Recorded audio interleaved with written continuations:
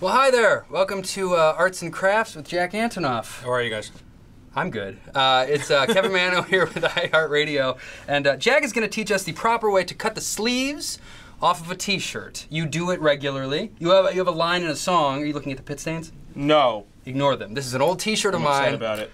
It's a little discolored, so Yeah, that's why this idea is from Don't Take the Money. Is that where yes, you got the yes. line? Okay. And I mean, just photos of you. You know, in general, you often are rocking the sleeveless look.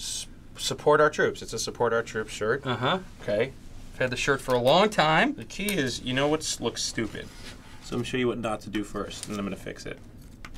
I should mention that I really like this shirt. Cut.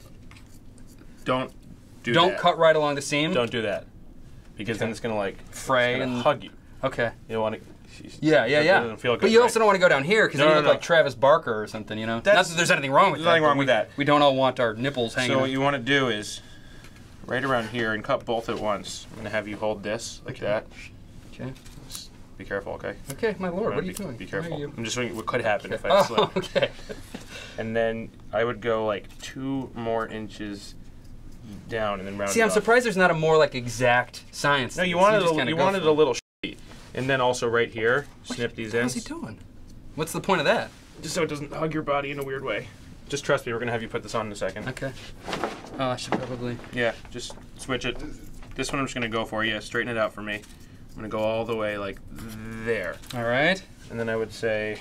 Oh my God, he's going with the neck. This is not what I was expecting. Up here. One of our bosses was like, "Let me go grab you an iHeart shirt." I was like, "No, it's fine. I'll use this one." No, this is really gonna be good. Just nobody touch me. Okay. You take your shirt off? Yep. Just take it off. You're in great shape. Don't worry about it. Appreciate it. Put this one on. Nice body. Thanks, bud. Appreciate it. Yeah. Okay. So you see what we did here.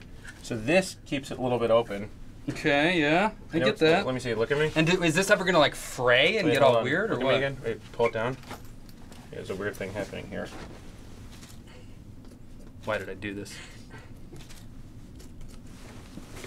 That's cool. Let me see that. Does it look okay though? I mean, like. You got it. This needs to be stretched a little.